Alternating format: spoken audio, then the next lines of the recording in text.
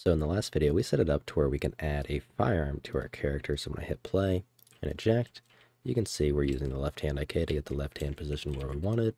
And we have everything set up and good to go, so it looks good visually.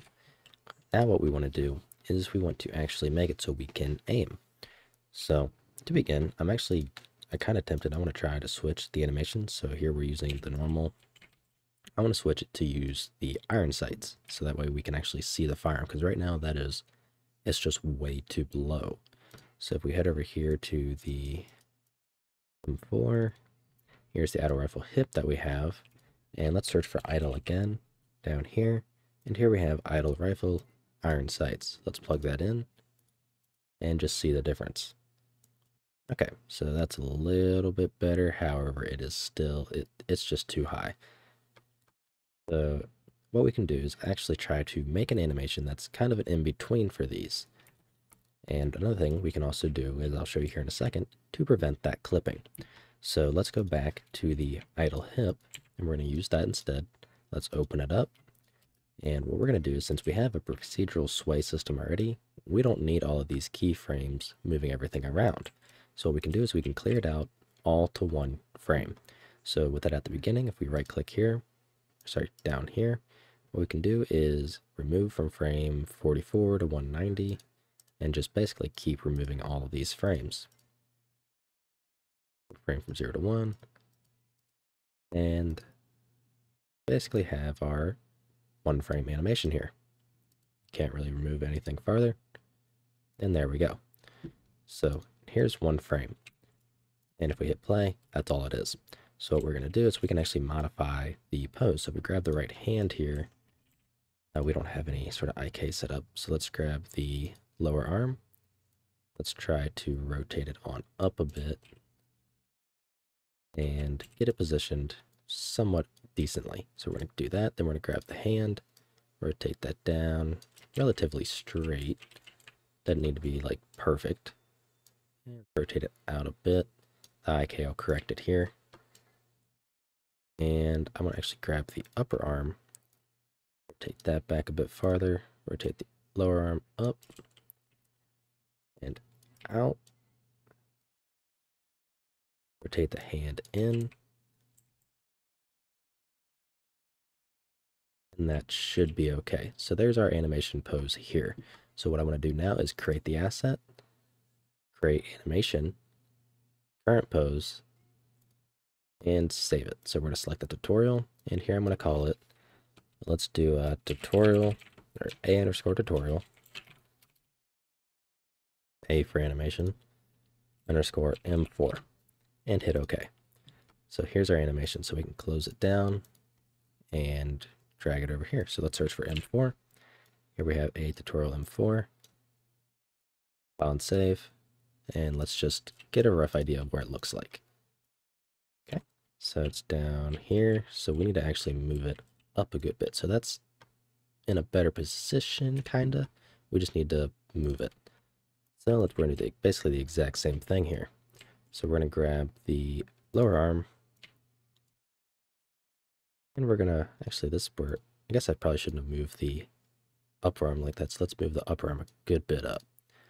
We can lower the lower arm a bit, and just position the hand. Now that might be in the camera view with everything in it. Let's go ahead and basically we're going to have to save it.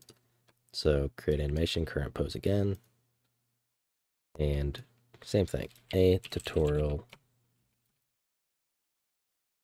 for M4 2, or M4 test 1. Okay. So let's grab this guy and see if that's any better. So we have it down there. If I go into full screen view, you can just barely see it. So basically we need to move it, what seems like, farther forwards for the pose. However, if we go farther forwards, it's just not going to look right at all. So we're going to continue just to go up. And I'm going to keep adjusting these, and I'll be right back once I have a good position. Okay, so I have a semi-decent pose here. Everything seems like it's okay. Now, the only thing that I want to actually change is going to be the head. And I'll explain the head as well, because we're going to have to alter that too. So anyways, let's get the aiming set up so I can show you what I'm referring to when I mention we have to modify the head. So what we're going to do is add a event for the right mouse button. So if we search for right mouse button, again, this is in our character. We're going to grab our character component because, again, everything's driven through this. And we're going to search for start aiming. And then we're also going to have stop aiming as well. So when we press it, we start aiming. When we release it, we stop aiming. Let's see the result. So I aim, and as you can see, it does not go down, or sorry, it does not go to the center of the screen. Instead, it goes down and to the right. So I have two ways right now that you can fix this. I'm hoping to have this actually resolved to where it doesn't matter, but I'll explain what's going on. Basically, it's due to the actual rotation of the head as to the why it's kind of canting this over. So if you look at the head, let's actually look at the animation. You can see the head is tilted down. So it's rotated down, it's not vertical. As well, it is rotated at an angle. So one, it's tilted, and two, it's rotated off. So what we need to do is we need to actually try to straighten the head the best that we can. And this will help us out in the actual animation as well. So if I move it that way a bit, and then I can rotate and all that kind of stuff, but I want to rotate the neck to be back a bit. So let's straighten the neck up. So that way we should have a better view of the firearm in first person as well. Go to the head, that relatively straight, and rotate it down a bit. So let's try something like this. That looks a lot straighter. So let's create the asset, create animation, current pose, and let's just do M4 test head. That'll be our animation. So we're going to grab our M4 test head, plug that in. Let's look at it. Okay, so that's a good bit better. We just have to move it to where the reticle will be lined up straight to the, a little bit to the left. Up and down looks fine.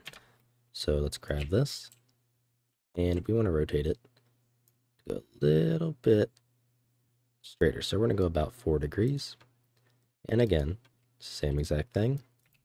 Test head 2. So let's grab this guy, give that a try. And that is a lot better. So we now have it to where it aims very close to the center of the screen. So that's basically one way that you can go about correcting it. So let me delete these as they're no longer needed, and I will rename those. So delete that guy. I'm going to copy that name, delete the tutorial M4, and rename our latest test to tutorial M4. So we're still not 100% centered. So if I were to add a widget here, you'd be able to see that. But basically what we need to do to resolve that is I added a little helper here. So we go to animation graph, set essentials, and zoom in. And this will be a little bit different for you possibly. Again, I'm going to be updating this. We had this transfer modify bone for the head. And if we set the alpha to 1, watch what happens here. It moves over just a little bit. But now when we aim, it is in the exact dead center of your screen. So we know that we are good to go. And you can ignore that it's moving the arms right to the center of the screen. I'll show you a couple of videos on changing that here soon. So we have a good aiming setup. Now, one thing I want to fix really quick, this is also just depend on post-process. You see how the reticle, when I move around, it does all that hazy fuzz.